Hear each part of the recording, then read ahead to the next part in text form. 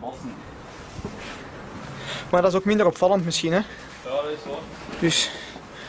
Meestal. Today, in our episode of exploring the most incredible abandoned locations, we are exploring with another couple because this was a huge terrain to discover.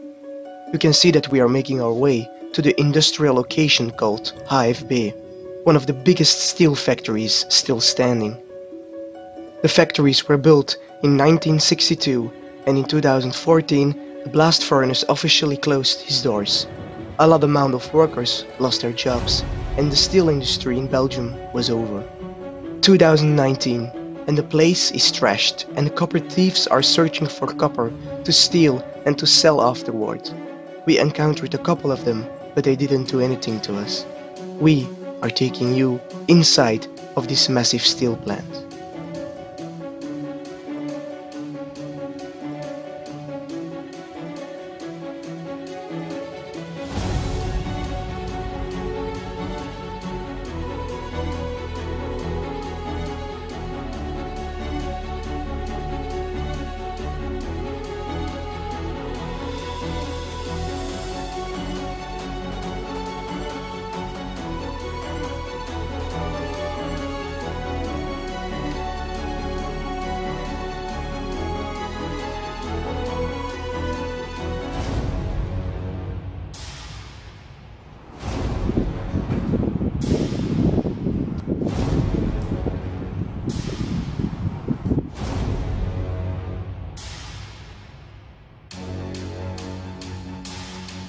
Alright mensen, welkom in een gloednieuwe Urbex video. Nu, vandaag zijn wij in HFB, een van de bekendste locaties hier in België, een industrielocatie die denk ik de meeste van jullie wel kennen.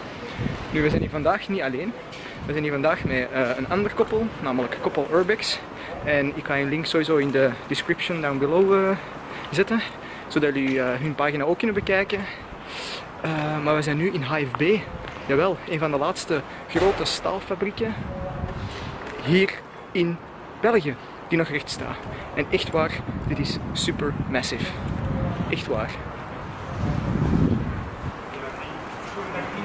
Het is echt een van de grootste Urbex locaties die er bestaan. Kan niet liegen. Kijk gewoon rond ons.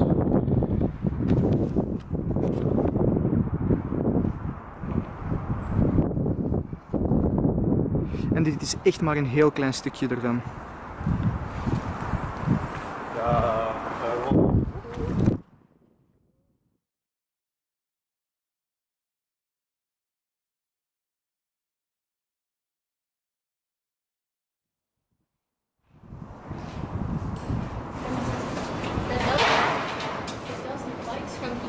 We were walking up the stairs to the upper part and the top of the steel mill. The wind was blowing incredibly hard. It was even a struggle to stay in balance on the stairs, and some steps were just so rusty it was dangerous to walk on. Some of them even fell down during our climb. Momenteel naar boven aan het klimmen, maar het waait echt super hard. Het is gemakkelijk 5 voor. En we zijn op een redelijk grote hoogte. Dus dat is wel wiebelen. Shit.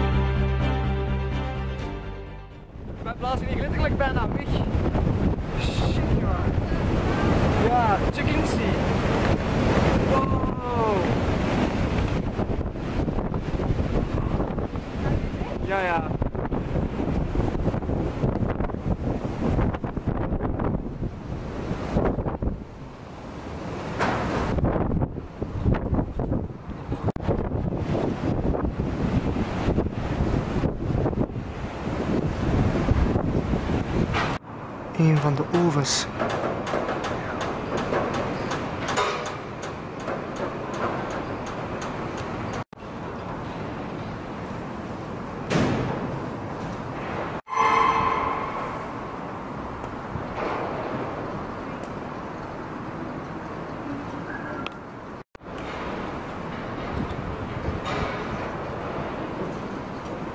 Wat vind je van de locatie? Super goed. Maar enthousiasme? Die is echt super groot, die moet je echt in een paar dagen doen. Dat gaat niet anders. We komen hier aan om 4:30 of zo, s'avonds al. En dat is echt niet mogelijk om die voor zonsopgang, zonsopgang volgens mij, dat wel, zonsondergang helemaal te doen. Dus.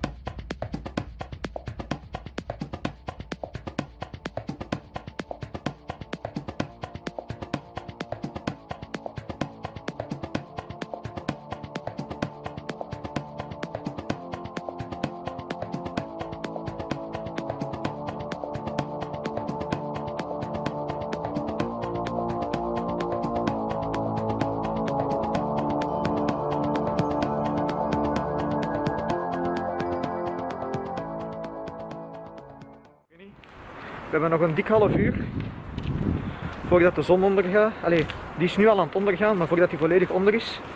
Dus we hebben nog 40 minuten zoiets, denk ik. En hoe gaan we hier op geraken? Ja, dat is een goede vraag, hè? Want zie, dat is helemaal bebost. Dat gaat niet.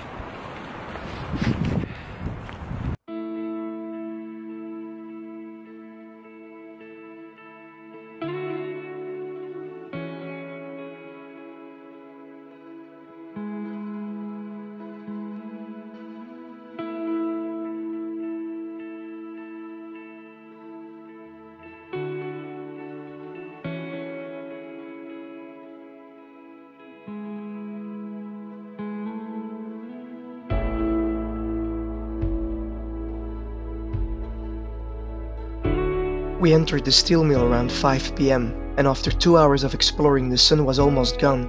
We arrived late, so we knew we only had like 2 hours of daylight left, but still, we wanted to explore as much as we could. After this amazing exploration, I felt the need to come back once more before the steel mill will be destroyed forever. So, we didn't say goodbye, but we will see you again soon, HFB, to discover even more of the biggest abandoned steel mill in the world.